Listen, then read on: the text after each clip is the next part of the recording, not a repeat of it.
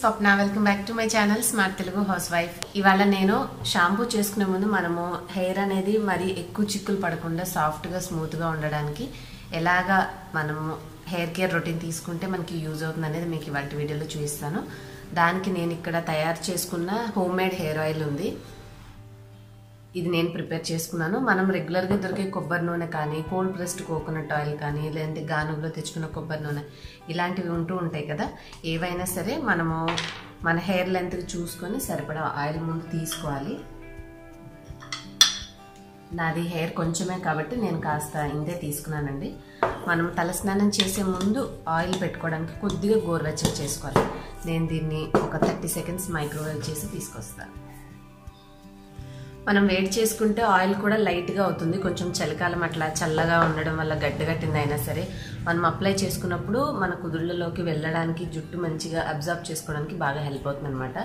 Oil apply చేసుకునే ముందు మనము హెయిర్ని జుట్టు బాగా చిక్కు లేకుండా ఒకసారి తీసుకోవాలి, లేదంటే మనం అప్లై చేసిన తర్వాత ఇంకా ఎక్కువ చిక్కు పడిపోతుంది.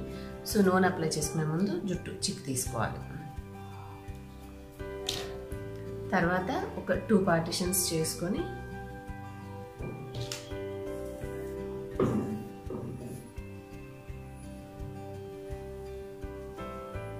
రెండు సైడ్లు వేసుకుంటే మనకి నీట్గా కొంచెం కొంచెం అప్లై చేసుకోవడానికి హాఫ్ పార్ట్ ఉంటుంది కదా, ఇట్లా ఫింగర్స్ తీసుకొని మీరు ముందు నుంచి ఇట్లాగా అప్లై చేసుకోండి. స్టార్టింగ్ నుంచే ఇట్లా పెట్టుకుంటూ రావాలి. మీరు రెగ్యులర్ ఆయిల్స్ బదులు DIY ఆయిల్స్ యూజ్ చేస్తే మనకి ఎక్స్ట్రా బెనిఫిట్ అనేది జుట్టుకు వస్తుందండి. ఈ ఆయిల్లో నేను ఇది చేసుకుంది మీకు ఆల్రెడీ చూపించాను, కలోంజీ హెయిర్ ఆయిల్ అని. అది కూడా హెయిర్ ఫాల్కి చాలా బాగా ఉపయోగపడుతుంది, జుట్టు రాలడం తగ్గుతుంది అని చెప్పేసి ప్రిపేర్ చేశాను. మీరు చూడాలంటే ఒకసారి ఆ వీడియో కూడా చూడొచ్చు. మనం ఈ విధంగా నెక్స్ట్ డే హెడ్ బాత్ చేసుకుంటాం. అనగా కొంచెం 2-3 అవర్స్ నైట్ పడుకునే ముందు అప్లై చేసుకుని ఉంటే కాస్త అబ్జర్వ్ చేసుకుంటుంది కాబట్టి ముంచేసుకొని next day morning head bath చేసుకుంటే జుట్టు అనేది రఫ్ అవ్వకుండా ఉంటుంది. ప్లస్ చిన్నగా రెగ్యులర్గా ఈ రొటీన్ అలవాటు చేసుకుంటే హెయిర్ ఫాల్ అనేది కూడా తగ్గుతుంది. ఇంకా మనం బద్దకించి పెట్టుకోకపోతే మనం ఏం చేయలేం, కానీ కొంచెం హెయిర్ ప్యాక్స్ పెట్టుకోకపోయినా ఇట్లాంటి DIY ఆయిల్స్ మనం హెడ్ బాత్ ముందు అప్లై చేసుకుంటుంటే జుట్టుకి చాలా బాగా హెల్ప్ అవుతుంది. చలికాలం కాబట్టి కాస్త వెచ్చటి నూనె పెట్టుకుంటే కూడా మనకి మంచిగా మసాజ్ ఎఫెక్ట్ బాగుంటుంది.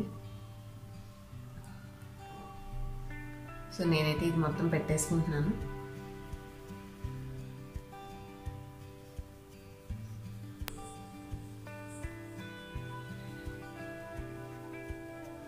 ఇలా జస్ట్ గోర్లు తగలకుండా ఈ చివర్ల టిప్స్ మాత్రం తగిలేలాగా మనం ఆయిల్లో డిప్ చేసుకుంటూ మధ్య మధ్యలో ఒకసారి ఇట్లా కోమ్ చేసామంటే మనం రాసిన నూనె అంతా కూడా జుట్టుకు మంచిగా పడుతుంది. నూనె అనేది ఎప్పుడు కూడా జుట్టు కుదుళ్ళకు బాగా అంటితే మనకి బెనిఫిట్ ఎక్కువ ఉంటుందండి.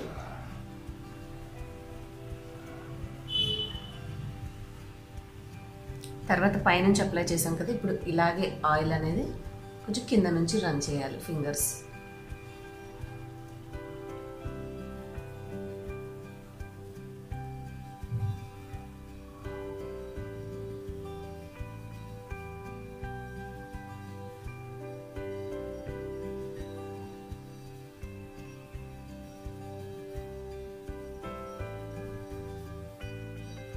ఓకే, మనం ఫస్ట్ రూట్స్కి అంతా అప్లై చేసుకున్న తర్వాత మళ్ళీ పైన హెయిర్కి పెట్టేసుకుంటే జుట్టు అంతా సరిపోతుందో లేదో తెలియదు కదా. కంఫర్ట్గా ఉండడానికి లెఫ్ట్ హ్యాండ్ యూజ్ చేస్తే సరిపోతుంది. ఇటు సైడ్ ఇలాగే చక్కగా ఇప్పుడు మనం ఇటు సైడ్ ఎలా పెట్టుకున్నామో ఇటు కూడా అదే విధంగా పెట్టుకొని నైట్ అంతా ఉంచేసి చిక్కు లేకుండా ఒకసారి దూకొని మనం హెయిర్ అనేది టైట్గా కట్టేసేసుకొని నెక్స్ట్ డే షాంపూ మీరు ఏది యూజ్ చేసినా పర్వాలేదండి. చాలామంది షాంపూస్ అడుగుతూ ఉంటారు, కానీ ఆల్మోస్ట్ అన్ని షాంపూల్లో ఉండేది మనకి సల్ఫేట్సే.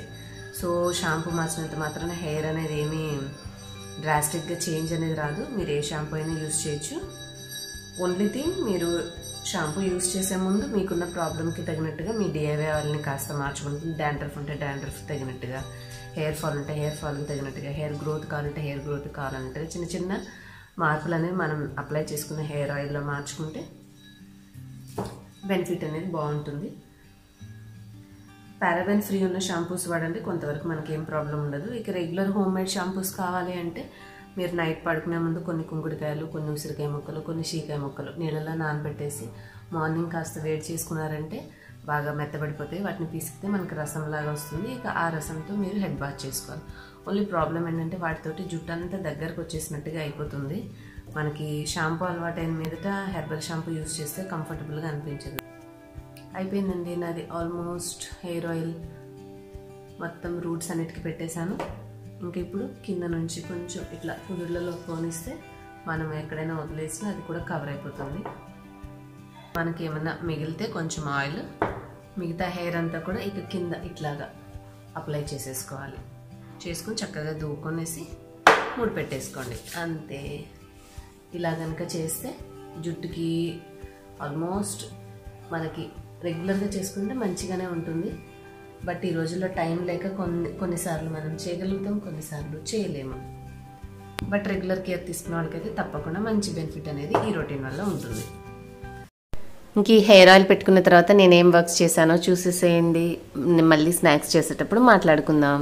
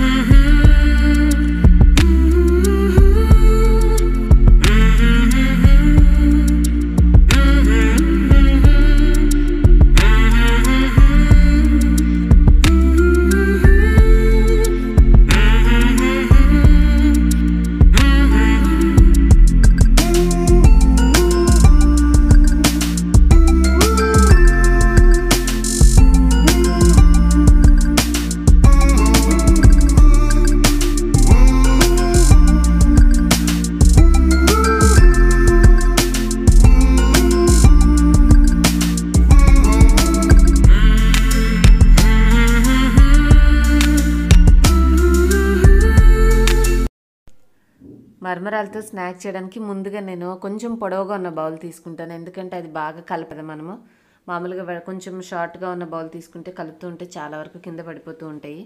అలా కాకుండా మనం ఇలాగ కొంచెం నారోగా లోపలగా పొడవుగా ఉన్న బౌల్ తీసుకుంటే మిక్స్ చేసుకోవడానికి ఈజీగా ఉంటుంది. దీంట్లో ఏం లేదండి, మరమరాలు తీసుకొని నేను కొంచెం సన్నగా తరిగిన ఉల్లిపాయ ముక్కలు, మరి పెద్ద పెద్ద కాకుండా చిన్న చిన్న ముక్కలుగా కట్ చేస్తాను. ఒక టమాటో కూడా కట్ చేసి, ఒక అర నిమ్మ చెక్క రసం అయితే చక్కగా మనకి అందులో కలిసిపోతుంది. నిమ్మరసము, తర్వాత కొంచెం కారం, కొద్దిగా ఉప్పు, కొద్దిగా చిన్నపిల్లలకి అలా ఇస్తున్నాము, వాళ్ళు కారం తినలేని వాళ్ళకంటే మనం కారం స్కిప్ చేయొచ్చు, పర్వాలేదు అనుకుంటే కొద్దిగా కారం వేసేసి రుచికి సరిపడా. ఇవి కొద్దిగా సాల్టెడ్గా ఉంటాయండి మరమరాలు, కాబట్టి అంత ఎక్కువ ఉప్పు పట్టదు. మనకి హైదరాబాద్ సైడ్ అట్లాగా మరమరాలు దొరికేవైతే అవి చప్పగా ఉంటాయి, వైట్గాను చప్పగా ఉంటాయి, వాటికి కొంచెం ఉప్పు పడుతుంది, కానీ వీటికి అంత అవసరం ఉండదు. ఆల్రెడీ ఇవి సాల్టెడ్గానే ఉంటాయి. కొంచెం ఉప్పు వేసి పుట్నాలు ఉంటే కొద్దిగా పుట్నాలు కూడా యాడ్ చేసుకుని ఉంటే టేస్ట్ సూపర్గా ఉంటుంది. చాలా easy and light snack. Wait తగ్గాలనుకున్న వాళ్ళు కూడా సంథింగ్ కుక్ చేసింది తినకుండా కడుపు నిండా తినాలి, కానీ కొంచెం నాన్ ఆయిలీగా లైట్ వెయిట్గా తినాలి అని అనుకుంటే ఈ స్నాక్ చేసుకొని ఈవినింగ్ తిన్నారంటే కాస్త మీకు ఫుల్గా ఉంటుంది. లేదంటే మీరు డిన్నర్ టైంలో అయినా సరే చేసుకుంటే, ఇవన్నీ కూడా రైస్ ఐటమే కాబట్టి ఇండైరెక్ట్గా మనకి కాస్త లైట్గా ఉంటుంది. అంటే మరీ బరువు ఎక్కువ ఉన్న వాళ్ళైతేనే ఈవెన్ నైట్ టైం ప్రిఫర్ చేస్తే బెటర్ అండి. మామూలుగా అయితే మన స్నాక్ టైంలో కొంచెం తీసుకున్నామంటే కడుపు ఫిల్లింగ్గా ఉంటుంది, అంత ఆకలి లేకుండా ఈజీగా ఫాస్ట్గా అయిపోతుంది. కొంచెం పుట్నాలు కూడా యాడ్ చేసేసాను, అంతే. కలిపిచ్చామంటే 2 నిమిషాలు అలా వదిలేసామంటే చిన్న చిన్న అన్నం మెతుకుల్లాగా చిన్నగా అయిపోతాయి.